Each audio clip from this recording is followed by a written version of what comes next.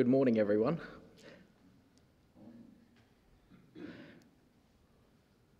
Brothers and sisters in Christ, Brother Stephen, Brother John, Brother Ben, Brother Sam, Sister Angie, Sister Rachel, Sister Gabby, all brothers and sisters in Christ, Brother Trevor and Sue, Sister Sue, sorry, Brother Trevor and Sister Janet, Brother Daniel, Sister Sarah, everyone here today in Christ, including those online. One family I know of, Brother Peter and Sister Tammy. We are all here together to rejoice. From last week to today, we are 1 week closer to our Lord Jesus Christ's return. Each week we remember him through the bread and the cup of wine. We wait for him patiently. And by doing that, we express our love. It is a great time to rejoice. Every week, every time we come before here, it just gives me so much pleasure and happiness, which is the definition of joy. And we all have the right to rejoice if we are in Christ. I'm going to try and pull out some quotes from mostly Isaiah, focusing on why we are to rejoice by remembering Jesus. And it is mainly because of the promises that God has given us and for the kingdom which he promises us.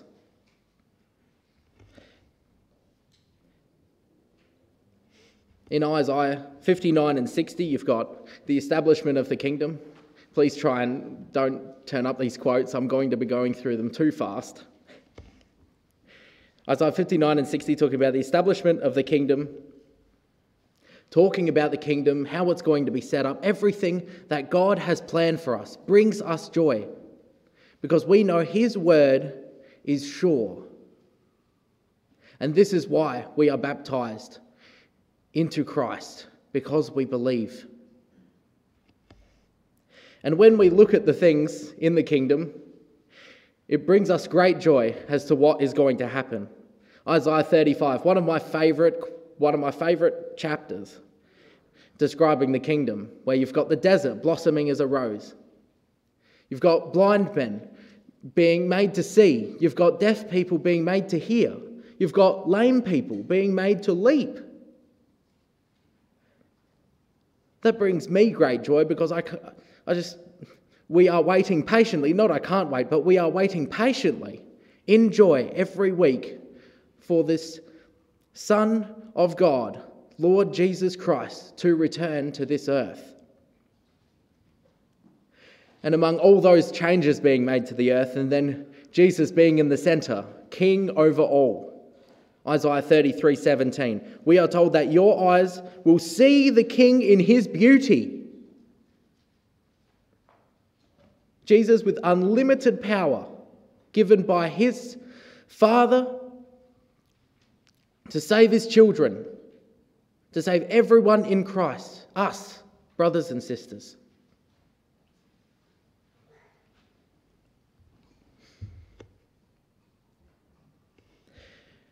And we've got proof of people expressing their emotion in the Bible from the promises God has given to us. Isaiah 38, verses 17 to 38, dealing with Hezekiah.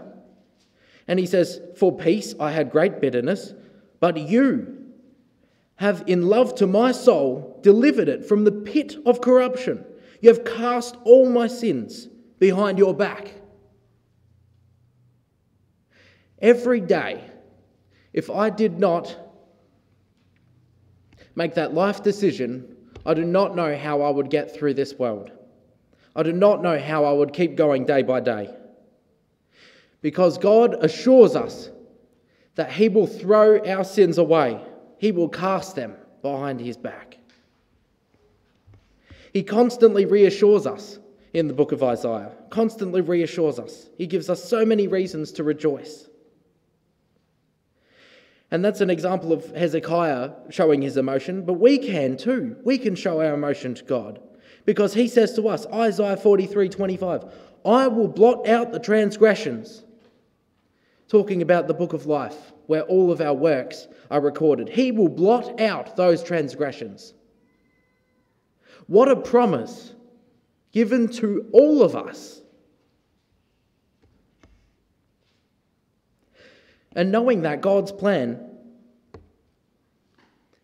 and we knowing the future, and we knowing that God has set the future, is such a reason to be joyful. And each week we remember this. Each week we come to be joyful. Because we know that there will be a time where this chaos in the world will end. And joy, God's glory, will fill the earth.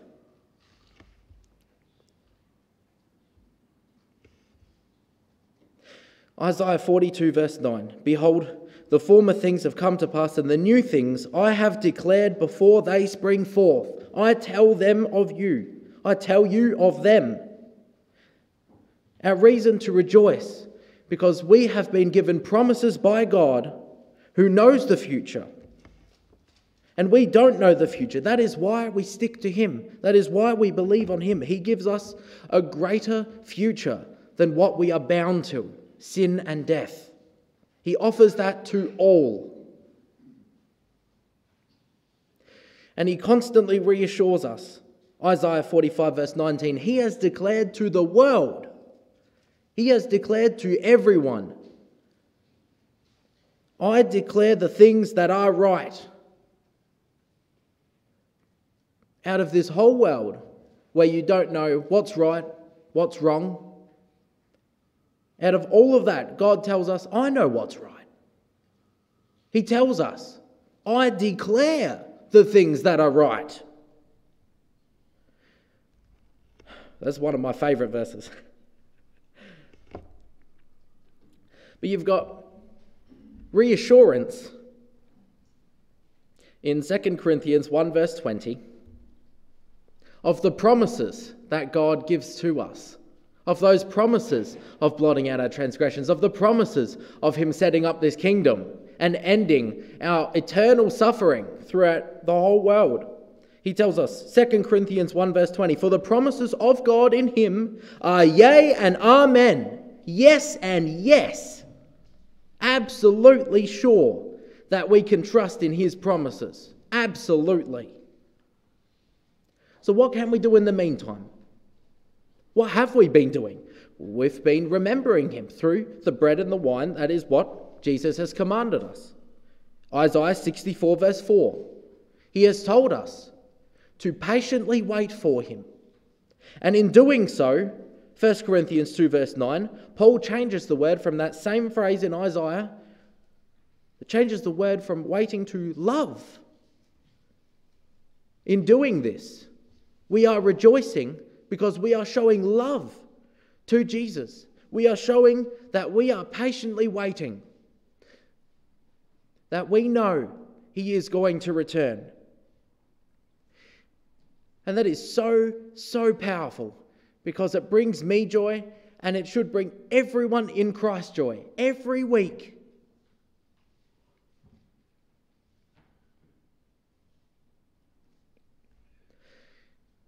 That we can hold those promises in our hearts, that we patiently wait for Him in love, and what God truly has in store for us, we can't even imagine. But we can imagine the great joy He will bring when Jesus comes before us, when the word that we have in the Bible, that promise, that one sole witness is brought to life. And our faith has been made clear to the whole world who has been invited. And for everyone in Christ, our Bible that we read each day is all the more reassurance, especially of the promises. that we can be joyful. This is the reason to be joyful, brothers and sisters, because we have God's word in front of us. And for those who are not baptized, you're asking yourselves, how can I be joyful? Because I'm addressing everyone in Christ. Well, I'm telling you, this is an official invitation to be joyful, an invitation for baptism, so you might believe on the promises and you might receive that same joy that everyone in Christ has in their hearts, because it is the most amazing feeling, I can tell you. And for our soon-to-be baptized, Panassa, I've forgotten your last name. That is amazing that you have accepted that invitation. And to everyone who hasn't, I can see a lot of you today, and I would personally invite each and every one of you if I had the chance. And everyone watching online, this same invitation, that we may be joyful,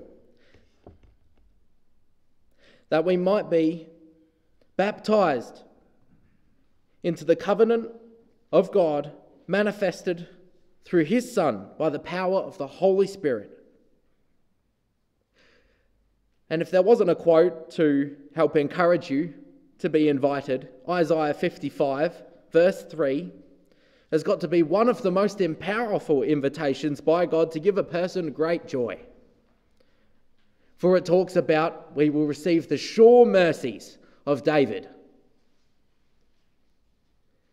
David being in a position where he had Saul's life, the king of Israel, in his hands, someone who had tried to kill him, yet he spared his life. Those sure mercies will be given to you. What an invitation. What an invitation. So as all the brothers and sisters in Christ, we have the Bible to us, we have the promises given to us to be joyful, and to all those who are not in Christ yet, I invite you now to be baptized, believe, that we may rejoice together in the family of God.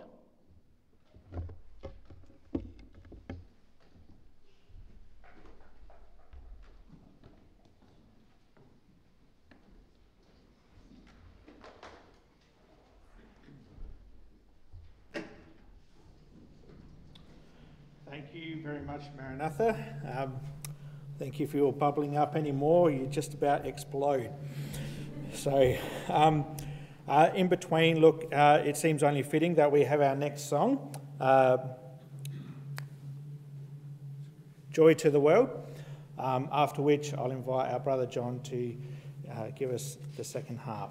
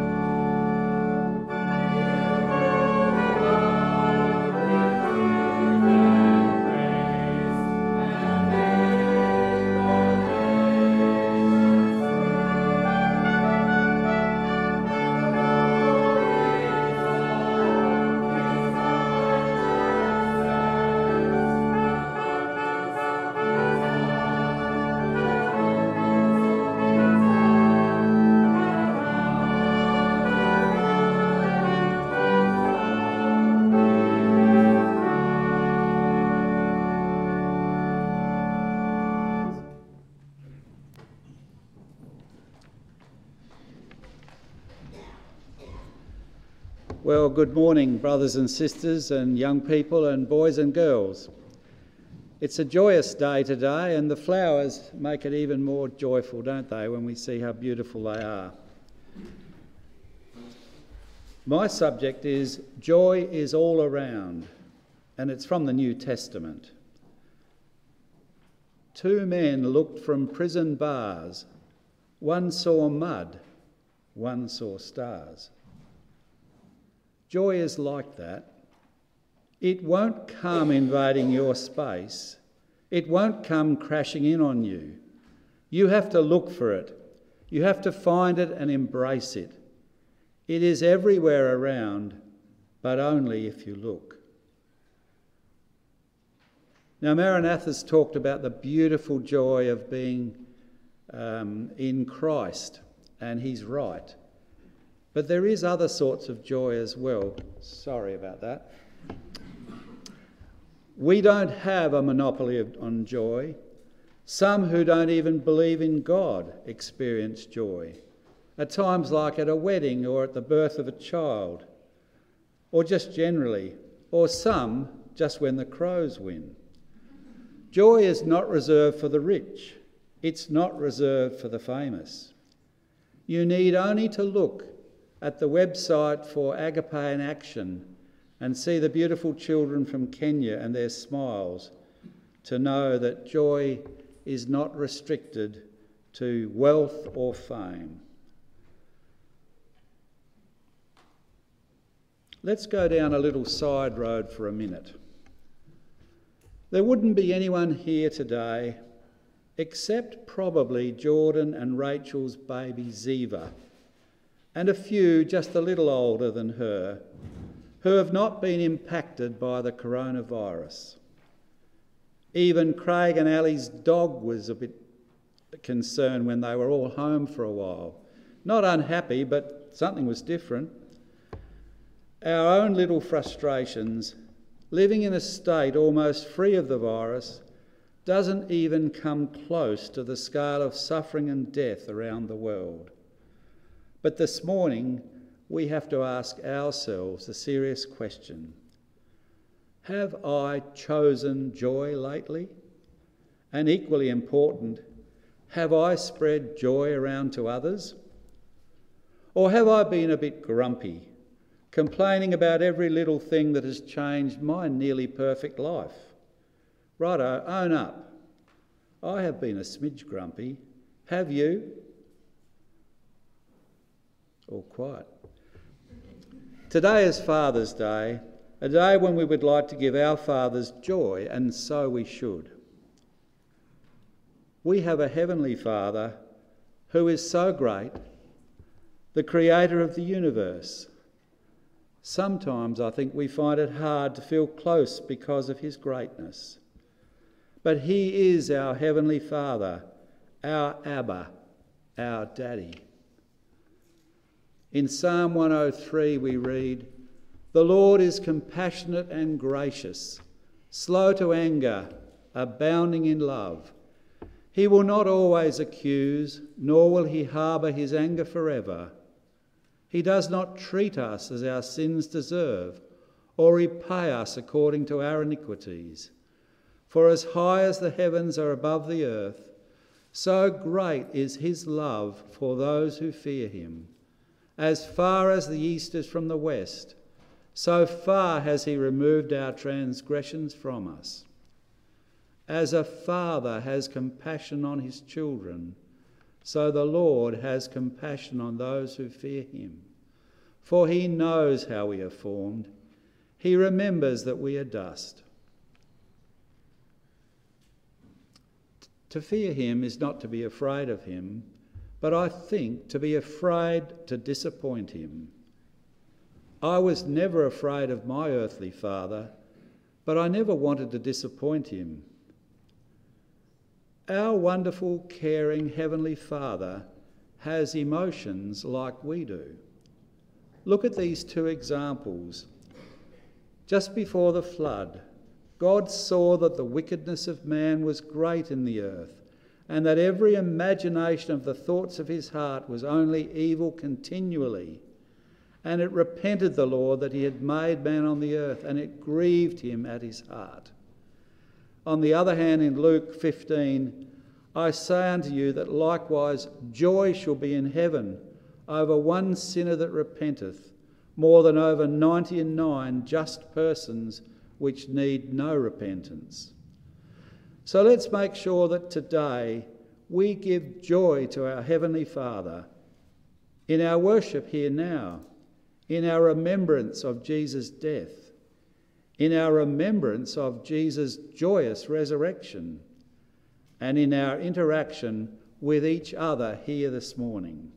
Let's be filled with joy and thankfulness when we look forward to Jesus coming, knowing that we are saved. Hear what Paul said in Ephesians. But because of his great love for us, God, who is rich in mercy, made us alive with Christ, even when we were dead in transgressions. It is by grace you have been saved. And a little later on, for it is by grace you have been saved through faith. Let's also remember the two great commandments, to love our Heavenly Father and each other. Surely we will find joy today and in all our tomorrows. I'd like to now look at a few examples in the New Testament of joy. There was great joy at Jesus' birth, as that beautiful song we've just sung, Joy to the World.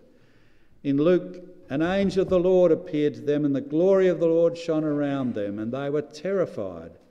But the angel said, "Do not be afraid, I bring you good news that will cause great joy to all the people." Listen to what Jesus said about being joyful when you might least expect it. In Luke 6, "Blessed are you when people hate you, when they exclude you and insult you and reject your name as evil because of the Son of Man. Rejoice in that day and leap for joy, because great is your reward in heaven." And the next quote tells us how joyful Jesus is when we keep his commands, and that joy flows straight to us. John chapter 15, "If you keep my commands, you will remain in my love, just as I have kept my Father's commands and remain in his love. I have told you this so that my joy may be in you and that your joy may be complete. My command is this: love each other as I have loved you." It's a command. It's not an option. There was also great joy at Jesus' resurrection. The two women went to the tomb and were told, "Go quickly and tell his disciples, he is risen from the dead and is going ahead of you into Galilee. There you will see him." So the women hurried away from the tomb, afraid yet filled with joy, and ran to tell his disciples. And here's a quote that immediately I thought of speaking on this subject came to my mind. It's joy despite knowing of Jesus' coming suffering. In Hebrews chapter 12, you might like to turn to it. It's a very beautiful passage. Hebrews chapter 12. It's a good quote to ponder this morning as we take the bread and wine in memory of him. From verse 1, "Therefore, since we are surrounded by such a great cloud of witnesses, let us throw off everything that hinders and the sin that so easily entangles, and let us run with perseverance the race marked out for us, fixing our eyes on Jesus, the pioneer and perfecter of faith." Now that's our job. But listen to the next bit. "For the joy set before him, he endured the cross, scorning its shame, and sat down at the right hand of the throne of God." What a beautiful quote. There was much joy when Jesus ascended to heaven. While he was blessing them, he left them and was taken up into heaven. Then they worshipped him and returned to Jerusalem with great joy, and they stayed continually at the temple, praising God. Paul the Apostle says in Romans, "For the kingdom of God is not a matter of eating and drinking, but of righteousness, peace and joy in the Holy Spirit. May the God of hope fill you with all joy and peace as you trust in him, so that you may overflow with hope by the power of the Holy Spirit." We'll now have a look at Philippians. Philippians is a book of joy. If you could turn first of all to chapter 1, verse 1. Joy occurs in Philippians 16 times.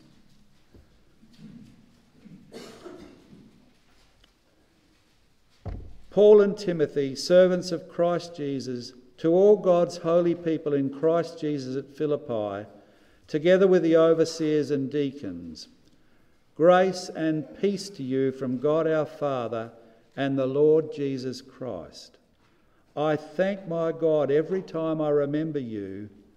In all my prayers for all of you, I always pray with joy because of your partnership in the gospel from the first day until now. Chapter 2 at verse 1. Therefore, if you have any encouragement from being united with Christ, if any comfort from his love, if any common sharing in the Spirit, if any tenderness and compassion, then make my joy complete by being like-minded, having the same love, being one in spirit and of one mind. In chapter 4, our reading this morning, therefore, my brothers and sisters, you whom I love and long for, my joy and crown, stand firm in the Lord in this way, dear friends. Chapter 4 at verse 4, rejoice in the Lord always. I will say it again, rejoice. In James there's a strange one. Consider it pure joy, my brothers and sisters, whenever you face trials of many kinds, because you know that the testing of your faith produces perseverance. Is that how you react to times of trials? Dear brother, dear sister, do I? You know, the opposite of joy is sadness and despair. If our talks this morning about joy, dear brother or dear sister or dear young person, have made you sad because you are not joyful, please don't despair. Please don't give up. Keep praying for help. Keep reading these beautiful quotes. Keep asking for God to work in your life through his Spirit. We talk a lot about the fruit of the Spirit, and sometimes I wonder if we think it's just a result of our own efforts. But that's not what the passage says. It's about God's Spirit working in us. And the second quality is joy. The fruit of the Spirit is love, joy, etc. And here are some other examples of God's Spirit in our lives. Romans chapter 15 at verse 13.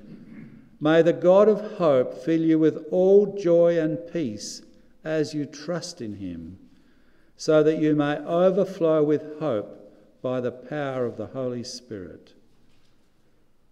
1 Corinthians 3 verse 16. Don't you know that you yourselves are God's temple and that God's Spirit dwells in your midst? In Ephesians 3 at verse 16. I pray that out of his glorious riches he may strengthen you with power through his Spirit in your inner being, so that Christ may dwell in your hearts through faith. You know, sometimes we hear about the English people stiff upper lip.